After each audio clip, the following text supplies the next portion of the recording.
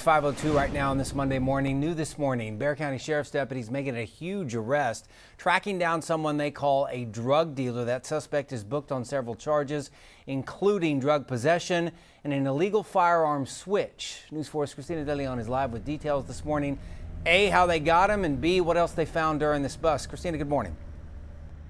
Yeah, good morning, Dave. Good morning, everyone. Handguns, drugs, and cash all found inside a home that they search with a warrant when they arrested that suspect. Let's go straight to the pictures here. In a Facebook post by Bexar County Sheriff's Office, a search warrant led to this home on the Far East Side. That's where they arrested an alleged drug dealer, Alejandro Cordova. And inside this home off of Cricket Place, deputies say they found $35,000 in cash, 5 handguns, 1 rifle, jewelry, worth more than $30,000, cocaine, Xanax pills, marijuana, THC, scales, money counting machines, and drug packaging. Now, the 26-year-old Cordova now facing several charges and remains behind bars this morning inside the Bexar County Jail. A big bust for Bexar County Sheriff's deputies, no doubt.